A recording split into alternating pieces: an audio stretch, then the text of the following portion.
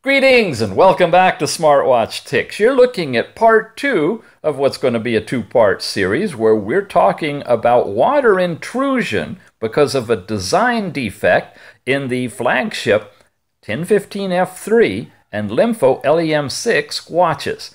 In the first part, we turned them over, unscrewed the back using the special tool we told you you're going to need to get a hold of called a T3.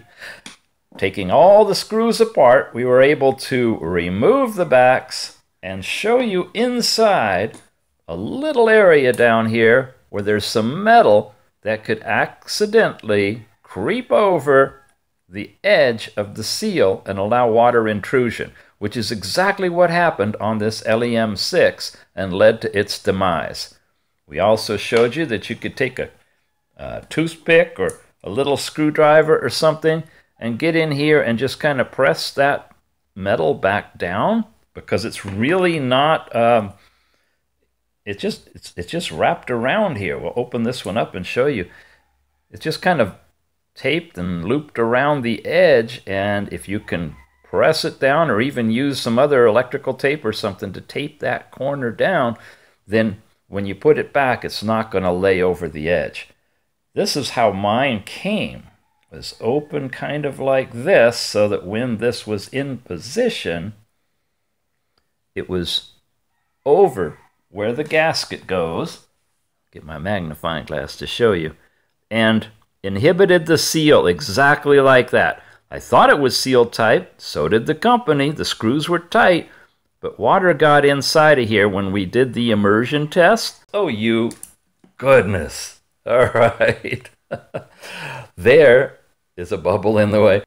After that, I just took it out and dried it off, and I thought everything was fine, but it wasn't, and the watch is basically dead. So, for the LEM6, today, we're going to take it apart, see how everything is folded up in here, where all the components are, and how in the world those antennas are hidden. Let me get the environment ready for you. Okay, let's go. Actually, you know, I took several hours yesterday and through the night and even tried to charge it all last night to no avail. So what you're going to see inside of here has been cleaned up a bit. If you look at the earlier part, you notice that that was all gummied up. And I got in there to try to clean it somewhat and figure out if that would have affected anything. Anyway, long story short, a lot of work on this, and so far, nope, it's still dead. So you luck out, so do I. We're going to take it apart and look inside. Before I begin, I wanted to compare a few things between this broken LEM6 from water intrusion and the fully functional, I'm not going to mess with it, F3 with identical build. Let me pop the back off on that. And look how clean it is. Look all around the heart rate sensor, those connectors here, and in particular, in a moment, we'll look here. You see the level of corrosion that's happened? I got a different magnifying glass for you so you can see this a little better. See around the components? This is what happens if you get just a little bit of water in here. I'm serious. So even though your waterproof watch may claim that it's fully waterproof, if it gets just a little bit in there, the corrosion is horrendous. Now, watch this. These are the pins, right? This is where your connector, your charging connector goes, and on the other side, there are these flat little metal plates, and they press against these little connectors here, which are raised. Can you see this? There's 4 of them, and they have kind of a little spring action to press against those plates. And there's corrosion all around them as well. I spent a lot of time here trying to make sure that these things were making good solid contact. And because they're this kind of a springy thing pushing up against the metal of the back cover, I'm not sure if it gets a lot of vibration. It might be a little bit, it might interrupt every now and then. Your watch might suddenly turn off. If that happens, just know it might be because the spring action here has softened over time. Here it is clean and nice, but nonetheless, it's a very intricate design. I Don't know that it needs to be this fancy, and I've never seen it this fancy on another watch. Nonetheless, that is how power and data get transferred through the cover to the watch. Okay, anything else you guys want to see between the two? How clean and nice that job was done, and how botched this one was, which led to the rooster crowing. Okay, led to the problem we just talked about. Let's jump in. Let's dissect this. I'm going to set this one aside with its cover, bring over the LEMFO, take off this because we'll be popping it around all over the place, and let's begin. Now, one of the first things, if you've watched any of my videos before, that I always try to tell you guys is if your watch gets into a problem where it's frozen, it's hung, it's boot looping, meaning it reboots and it keeps trying to boot, but it can't go any further. One of the most common things you can do to try to fix it is simply disconnect the battery from the watch. Easier said than done on this one. On many of them, as you've seen in the back, there's a little connector and you just pop it up, leave it for a couple of seconds, and then press it back down again. Again, what we're trying to do is lift this whole battery unit up, like that. When you do, you find that it has some connectors in here. There's this whole circuit that's attached on the top. There's these wires here, and when you get underneath, you'll find in this corner area right over here, are you guys seeing that? There is the power connector. See the red and black wire coming down to that little thing? Now maybe we can use this. I don't know. I'm going to come in here and grab the wires, get it loose a little bit, and then lift it up. There. All right. We got it up. And it just pops up just like on all the others. And now the power is removed. That's the battery.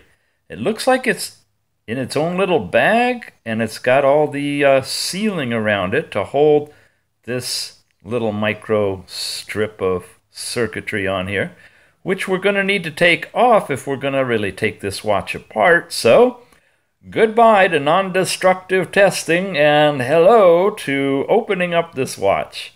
Let's begin with this little thing. It looks like it might be the microphone or speaker, right? It's right over here on the side. It looks like it's a little round thing that we might be able to pop up just by reaching in and prying it up. And there, that was easy enough. And now we're left with one thing holding this whole unit in, and that's this circuit board strip. Well, a couple of ways we could tackle this, I guess. We could try to move this out and get down there, or we could try to just simply pull this thing out and see if it just slips in. Let's try that first. Yeah, it's kind of coming out. Aha! It did! Okay. Let's look at what we've got here. Oh, it's a connector that goes in there. Well, good thing I'm not going to try to put it back in because it's under that plate. So I guess what we would need to do actually is take that plate off. All right, let's do that. Anyway, here is this whole heart rate diode thing, interface with power and data, and connection to the speaker microphone and the battery itself, plus all that sealing. And how easy is it for this to come off? Reason being is, if I wanted to try a different battery, if we had to replace the battery, could we do it? Yeah, we could, pretty easily. There. It's definitely sticky all the way around. This is all the circuitry to keep the battery from exploding, you know, shutting off the overcharging capability.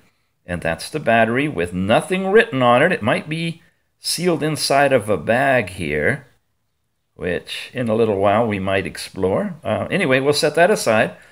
Any questions? Nothing yet? Okay, that's good. Battery and heart rate diode.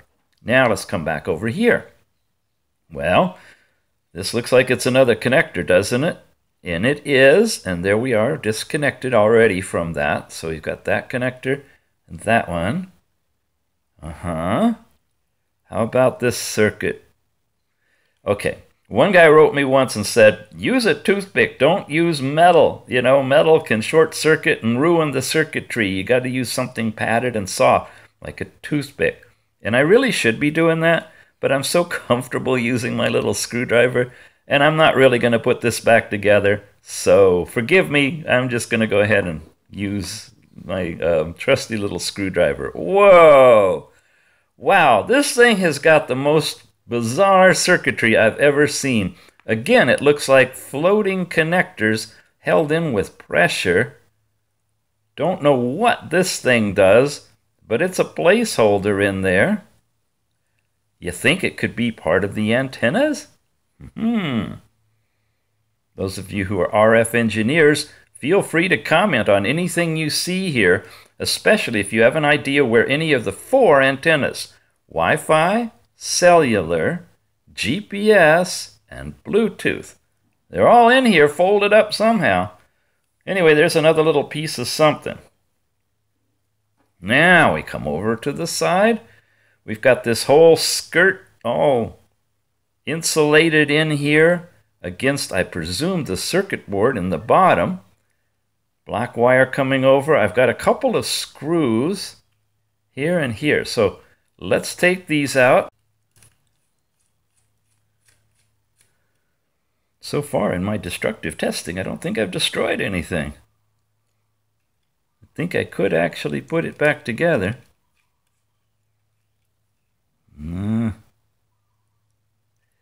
Magnetic screwdriver, but sometimes it doesn't quite. All right, we'll just pound it out. Come on out. Well, maybe it'll come out when we lift it. Well, all right. You see how all this plastic is kind of inserted in here? So it begs the idea that maybe this whole thing can just lift right out, especially after having unscrewed it like that. Can we? Oh, it's looking like it wants to. That thing might want to come up. Forgive me if I move off camera, because I'm also looking through my headpiece here directly at the watch.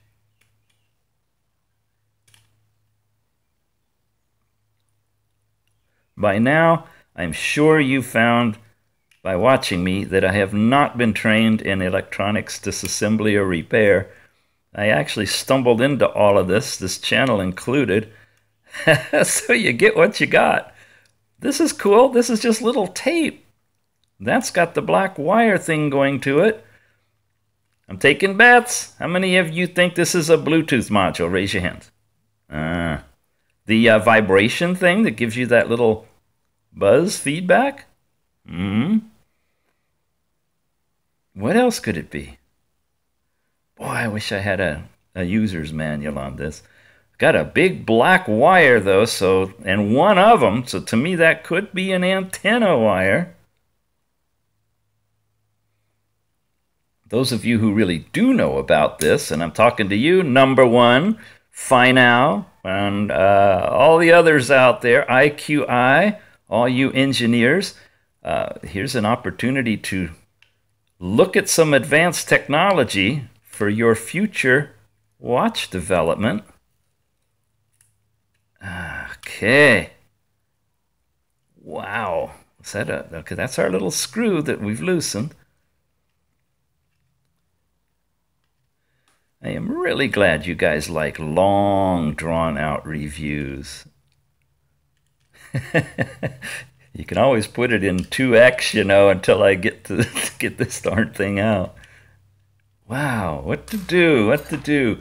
Want to use a platypus? That's my name for it. I don't see any place else that it's locked in there.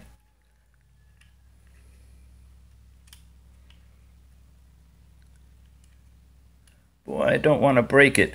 So I'm going to pause the video, get it out, tell you how I did it. Aha! This thing. Remember this thing? That's where we insert our SIM card. Look, I can pull that out. And that's where we would stick the SIM in? How waterproof could that possibly be? You mean they're relying on this little plastic to keep water out of here? That's it? Boom, like that? Those little edges that you have to push in just hard enough to go past that little... Your whole watch is being protected by that little bitty rubber seal. Those two... Wow, I'm off the camera. Those two right there.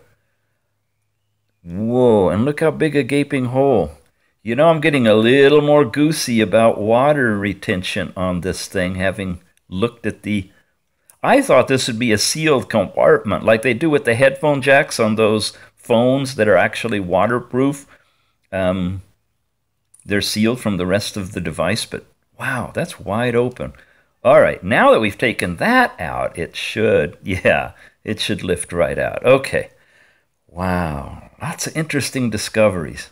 Wish I could go back and re-edit the video I just finished, but hopefully you guys will watch this one. All right, it is an antenna. See that? That's your typical antenna connector right there. Here's something else held on with a little plate there. Let's lift that up. Let's get this antenna off. And it says, can you read it? Probably not. Let's try with the magnifying glass. GPS. So this is your little GPS module. Huh. You remember the other watch we reviewed, the Android watch that had that funny little dongly things hanging off of it? Forget the number, it was an odd number. Turns out that was also the GPS module. These things are getting like self-contained. All they need is an antenna, it looks like. Maybe it even supplies power. Grounding probably there, and an antenna. This is a strip, grounding strip there. Anyway, GPS module. Now we're getting down here where we have a lot of other little connectors all the way around that tie in with the screens and the buttons and such. So let's lift them up. Just like that. Whoa, this is just filled with, you know, these are expensive components. So instead of just soldering things in, they've gone all out to make this a really easily serviceable thing. Here's another one of those connectors. Wow, that's going to be fun. Okay. It says plus minus. And I think it just pops out as well. Yep, yeah, there we go. That is going underneath, possibly to the power button. There's a screw to get in here. Right up next to the screen. And they're good and tight. Okay, good. That one came out. Any more screws? Yep, opposite. See that one over there? Let's get that one out.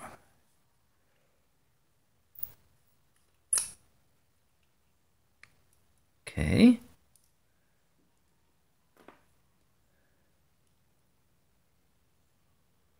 That's the antenna connection. So far, we've only seen one official antenna connection for GPS. And that's the main circuit board, I'm pretty sure. Is it ready to pop out itself? Yeah! Yeah! Aw, this is fun. This is fun. Now we're talking. All right, we got the rest of the watch with buttons and screen, but let's look at this little enchilada. It's more like a tostada. Actually, it's more like a Dorito. I'm presuming this is just stick 'em on here, right? Let's undo all of this. Shielding, that's the word I'm thinking of. This is all just kind of like shielding. I believe, I don't think it's antenna itself, because they usually have to have a certain kind of a contour to them. Let's pull the shielding off. Whoa, and the shielding is on top of a thin layer that's coming off of, I presume, protection from the electric field coming from the shielding. Wow. I know. I could cut all this stuff out of the video, but this is more like one of those National Geographic documentaries looking for Bigfoot. You never know what you're going to find, and I like finding it together with you. Uh-oh. Uh-oh. Oh, no. Not like I need to save it, but I still like to. That's weird. How this corner piece, I think I'm going to lose that corner piece. And the rest of it out like that. Yeah. So there's just that little piece there that's stuck really hard to this. I'll just let it hang. Okay, here's our circuit board. Here's proprietary stuff you can read now. W650, MB, V01, and so forth. Anything else you see in here? Look at some of the writing, because you're never going to see this unless you rip into your watch. Any antenna connectors? How are they doing it? How are they getting the cellular, Wi-Fi, and Bluetooth antennas? Is everything on this circuit board? It must be. And that's the only one that looks like the three we typically see on other watches that go into the bands. This has got a heat shield, I presume. It also looks like it's just snapped in place, so we may be able to lift it off. Yep. Pretty easy. Yep. And here.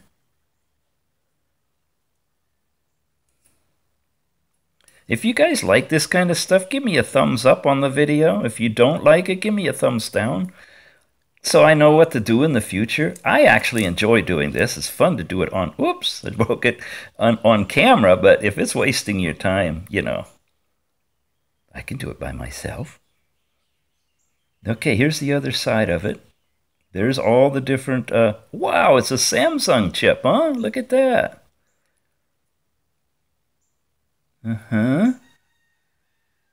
MediaTek, ARM, and some other stuff.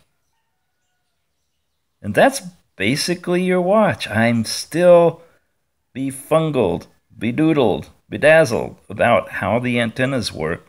Don't know what these things are here with the kind of amber color to them. You seeing those? There and there.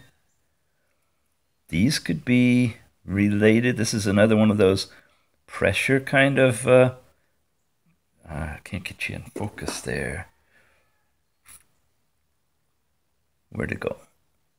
There they are.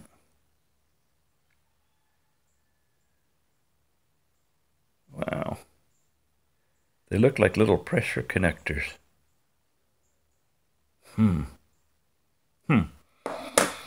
Okay, so that is the main motherboard. And then we're back to the watch. We have all these different things that are diving down underneath the screen, it looks like. Now, in the screen, of course, we've got the 400 by 400 pixel screen, and then we've also got the touch-sensitive circuitry that's clear between the glass and the screen itself. Is there anything I can do to take this further down? The fact that there's so many connectors still here, you don't need that many odd different ones for the screen. There's only two should be like for the screen and for the sensor. Now that's probably one of them because they're usually at the very top and bottom. What are all the others about? It looks like something wants to come up, and it may be a circuit underneath here. So thank goodness I didn't do my fingernails yet. Let's come in here. Yeah, there's some circuitry there. That's like an insulator. expander, separator. Here's some more insulation. Ooh, look at this. Could this be where the antennas are hiding? Oh, yeah, look at this. Look at this, folks. I think that's an antenna. Whoa, okay. What do we got? What is this? Wow, okay. And it disappears under a big ribbon cable. There's some circuitry, it looks like here. That looks like it could be antenna patterns there.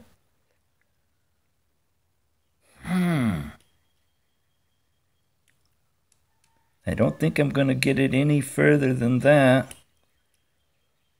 But it came around to a little connector that snapped in, and it's got a lot of pins and things, solder joints on a circuit card right there. Wow.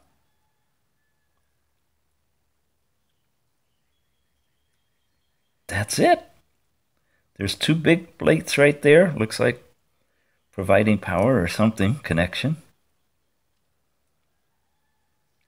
I don't know. There's that little thing coming out from underneath and that. I started to pull a little bit on this thing. I want to show you what happens. I don't know what else. It looks like this is another little circuit board down in here that is kind of glued on around here. Oh, no, so it goes underneath to that button. So that button and that button come up here to this connector. That's what's happening here. I still don't know what this little white thing is. It disappears below there, going someplace else. And it doesn't give way easy, but you know what? I bet it goes to the microphone. One of these is microphone, one of these is speaker, we think. Remember the other module that was there? Or was that that was the GPS module, right? Huh. Anyway, that thing looks like it probably goes to speaker or microphone. And these are the buttons, which means on this side, that connector's probably same thing. The buttons right there and right there that come up to here. So this is how the buttons hook on. This is, one of these is screen control and one of these is probably the touch sensitive control. And then underneath here, you got covering for the screen itself, and on the other side, the touch sensitivity area. And that's the watch. Buttons, everything's accounted for, except for antennas. Where are they? I'm not going to be able to sleep tonight. Ah, shucks, somewhere in here. Help me out, guys. If you know where they are, what they look like, and how it works. I mean, we've tested these things, and you do get good, solid cellular and Bluetooth, Wi-Fi.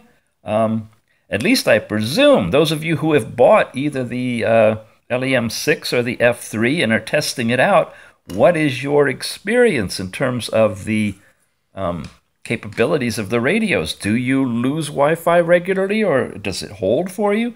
Bluetooth, how's it working? We all would love to know. And then this silly thing that started it all is just taped on here, sticky, wrapped around the corner of the battery. And that's the whole reason we are here today. Now, the battery itself, inside this bag, no labels on it. Well, the specs tell you what size it is, and maybe it's a good battery that I could use for the F3 if I need to later. So I'm not going to take this thing any further down than that, just to tell you it's the battery with its circuitry all installed. And there you have it. This is the LEM6 complete teardown with a follow-up on the water intrusion problem. Once again, to recap, there were two areas now we found that there could be water intrusion. One was that little place on the rubber where the metal came across. It's at the beginning of the video. And two, and I think even more important, is here where the little SIM card slot is. You guys check yours. If you don't have it pushed in solid, if it's just in that little one stop, that could definitely lead to water intrusion because there's nothing else preventing water coming in except for that little seal. And it's not much of a seal as that. There is no protective compartment. If you pop this thing out while you're around water, I guarantee you'll have more water rushing in here than you have in most Android watches that have the little cover in the back and the SIM card in the back. However, they claim what? IP67, which is up to 1 meter underwater for 30 minutes protection. So let us know if you get water intrusion, okay? Or if you don't, if you swim with it and it's all perfect. We all would love to hear from you. So in the comments down below, please share your experiences. We'd really appreciate it. That does it for today. You can see I am so starving to have an Android watch to review that we're starting to take them apart. Come on, companies, mail in your new ones. We've got 2 new Android watches with 4G capability coming in. They were supposed to be here before the Chinese festival. They haven't even been sent out yet. I just got confirmation yesterday, so it's going to be a little while. They're having some problems. Finow is sending one of them, and I think Finow actually makes the other one, but they're coming in under a different brand. But we'll see. We've got a few more things in the making, and again, why I ask you to subscribe. If we have a huge number of subscribers, which we're getting there, we're over 40,000. Some of the watch developers in Indiegogo and Kickstarter will show interest in previewing their products here on the channel, and I would love to get some of those early prototype crowd-funded watches for you. So your subscription is really appreciated. It does more than you can imagine, and of course any thumbs up you want to give us on videos helps, and sharing it with your friends. It's all about watches. I love them. If you like them, I can help you out and give you good reviews. Thanks for watching. We will be back, probably with a fitness band, until I get another Android watch or another one breaks, whichever comes first. Thanks for watching. See you again.